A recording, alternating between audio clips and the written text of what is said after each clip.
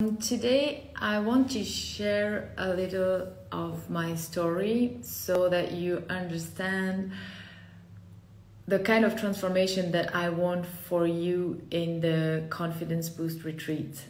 Not to say that what took me years is going to take you only 3 days, but there are definitely shortcuts, and this is what I want to share with you. The kind of transformation that's possible through life coaching tools and doing the inner work and working with a photographer is like something that it can really transform your life in those 3 days. And it's a condensed of the things that I've had to learn that took me a long time because I was looking for the right people. I didn't even know I had the right to work with the right people. So anyway, the kind of transformation that I want for you is the kind of transformation that I have experienced myself. And I will not tell you all the details, it doesn't really matter, but I was extremely shy. I thought that I didn't have the right to live or to exist. Like, I was here on the planet and it was already a huge honor that was given to me that I had the right to watch other people live their life. It's as if there was like a glass or a window and I could watch through the glass and see other people enjoy life, and that was like the maximum that was allowed to me. And even that, I didn't deserve it. But some people around me were like so generous that they gave me the right to watch other people live their life. So that's how I really felt like that. Like I was functioning. I could go to school. I was like the super nice, gentle student that has the best grades all the time. She doesn't say anything. She doesn't speak in class. She doesn't voice any opinion. She's nice to everyone. She's helping everyone. She's pleasing everyone. Basically, she only exists for others. That's the person I was. And at the same time, there was something in me, I didn't have words for that, but I could feel it, like this thing within me that is stronger than anything. And that is the reason why I'm still alive. And that is the reason why I do what I do today. It's like the life force within me that was telling me, you can do so much more than that. You can live. You actually have the right to live, not just survive or not just be hidden in a corner and watch other people live. You can live your own life and you can live it big, like really, really big. So that thing, it has always been within me, and that's the light and the fire that has been guiding me all the time. Without that, I would not be here anymore, that's for sure. And it has taken me through my journey and the different transformations, and it keeps, it's never gonna stop, and that's the beauty of it. And step by step, like I realized that actually I have the right to be part of the people who live, like who enjoy their life.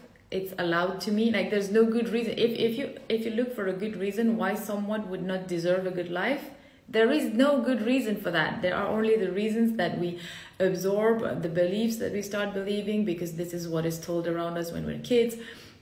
There are only the limitations that we set on ourselves, and there are very good reasons why we do that. Basically, all the things that we do that are holding us back in life are things that we had to do, and we had to. It was like death or life. Okay, I want to live, I'm going to do that thing. I'm going to betray myself. I'm going to make myself small. I'm going to pretend I don't want anything. I'm going to be the nice one who pleases everyone. I'm going to say yes to all the things I want to say no. I'm going to say no to all the things I want to say yes, just because I want to survive. I have to do all those things to survive. And this happens as a baby and probably already even before. So it takes time to like clarify what is the truth and realize that all those things are just beliefs, are just illusions and lies, and also to really have this self-love to say, okay, I did all those things that I didn't want to do. Some of them I'm ashamed of them. Some of them I regret so much that I was the person who did that. Some of them I could cry over for the rest of my life.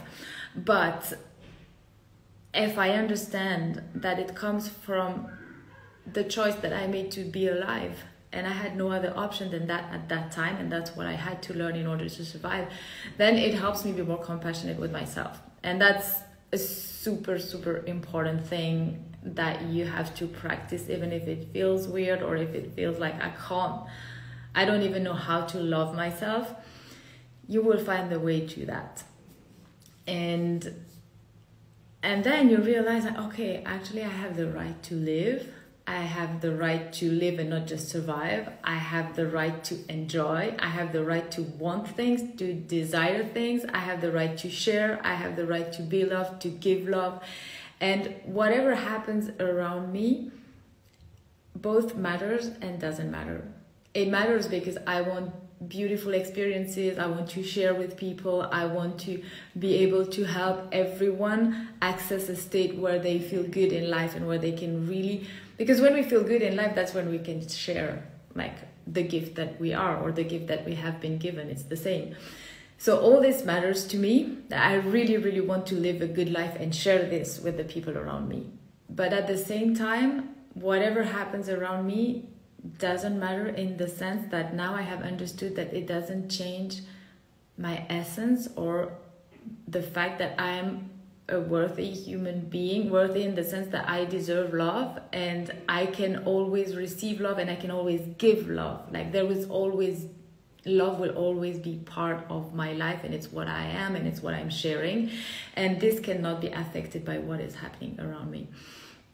So the transformation that I want for you in your life, and that I want to give you like a kickstart or a reminder or a refresher or a boost or whatever you want to call it, that this energy that I want to share with you, and it's not only me, it's the people who work with me for this retreat, the photographer, the event manager, like the three of us, and probably we're going to be more than that. There will be models coming to teach you how to pose.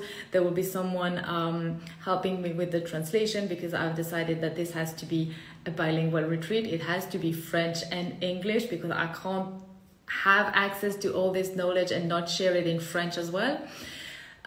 So it's really to feel in your body that you have the right to be here, and not only do you have the right to be here, but you have the right to show it to the world, so that it's even more than confidence, it's power in the positive use of power. Like, this is who I am, I'm showing you who I am, this is what I can do, this is how I can change the world in my own unique way.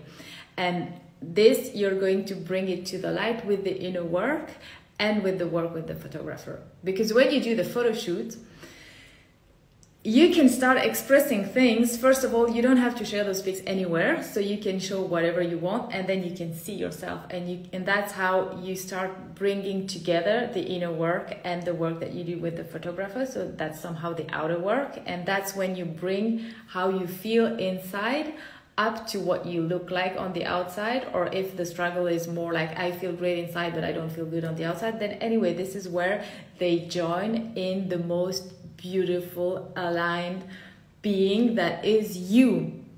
So that's what I want to do through this retreat. Join us. It's gonna be beautiful, really, really beautiful.